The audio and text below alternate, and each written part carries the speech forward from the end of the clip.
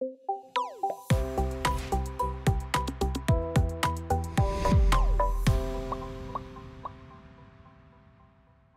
you know you can change the order of operations when programming your Titan to reduce tool changes?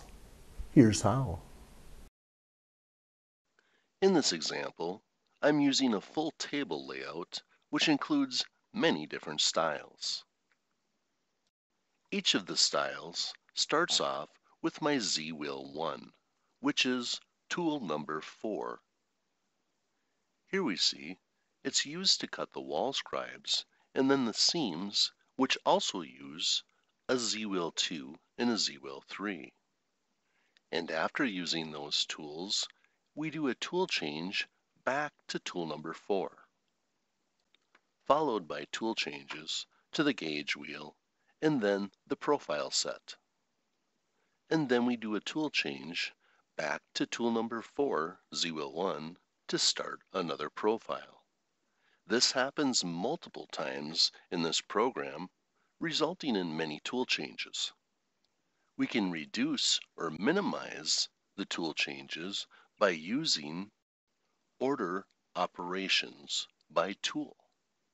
And when we pick it, it will open up a separate window. And so we can see the tools displayed in this area, we'll choose Import from Drawing. This brings in a list of all the tools that were used in this program. Notice that the order of the tools in this list match the order of the tools listed in the Operations panel. But the tools don't repeat in the order of operations by tool list. The order that the tools were input followed the order of the tools in the Operations panel.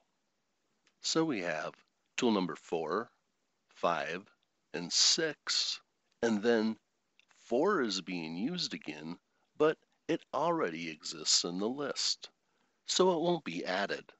The next new tool is 3, so it gets added to the list, and the rest of the new tools follow.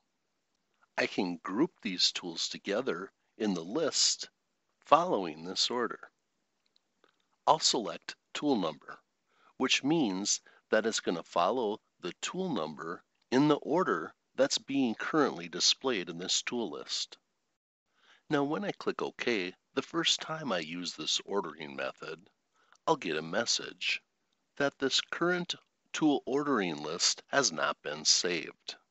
For right now, I'll just choose Yes to continue without saving.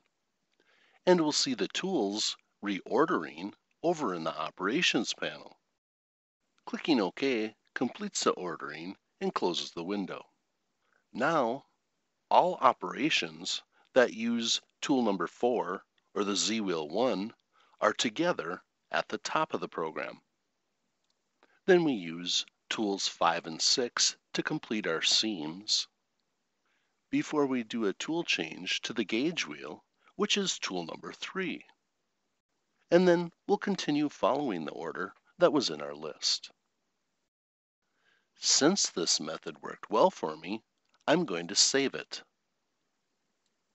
I'll go back and open my order operations by tool, and then I'll have to import my tools from the drawing and set what to compare by tool number so I can save the tool ordering list. And I'll just use the name order by tool number.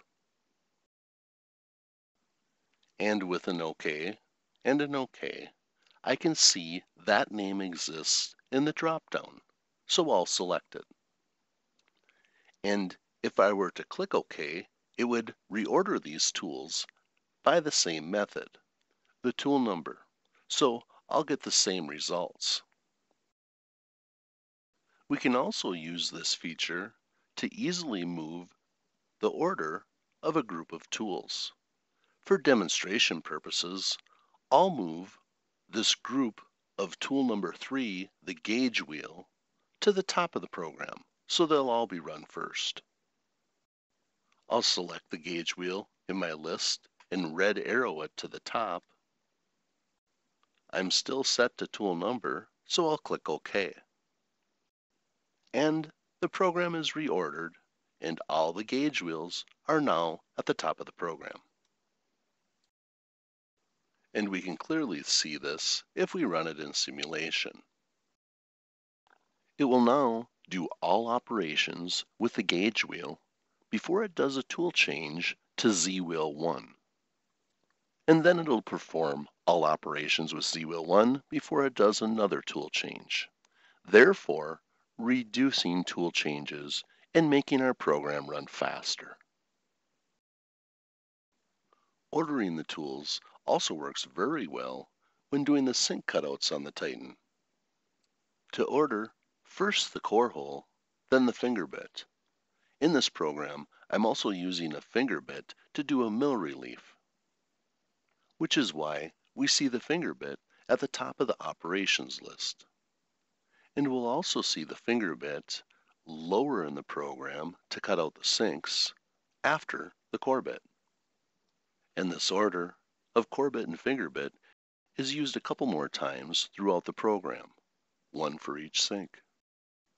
Now if I open my operations panel, it may bring in the order that was saved before if I have it selected as active. And since there wasn't a core bit or finger bit used in the prior program, it did not get used in this list. So we'll import the tools from this drawing to bring in the tools from this program, including the core bit and finger bit, which we'll have to make sure we reorganize in the correct order. I'll want this mill bit towards the top of the program for both the sink cutouts and the mill relief cuts. Like before, I can highlight the tool and press the move up arrow many times to get it to the top. But this time, I'm going to use the drag and drop method.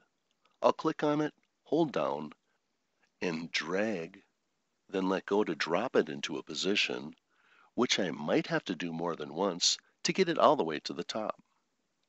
And I'll do this with the core bit as well, making sure that the holes are cored before the sink cutouts will be cut.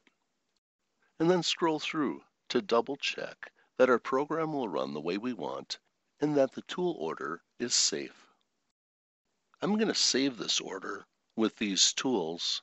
I'll just give it a name, Order with Core Bit and Finger Bit. And before I click OK to sort the tools, I'll make sure that I have the correct list selected and active. And I'll click Yes to use the order by core and finger bit list that I have selected as active. So the tools will be reordered as I had them in the saved list that I used. The order, first the core bit, then the finger bit, then the Z wheels, gauge wheels, and so on in the same order we had in the list. Thank you for watching. Now you know what I know. One more thing. Did you know that we have hundreds of resources available on our website for machine training and service? To find them, go to parkindustries.com. Thank you for choosing Park Industries.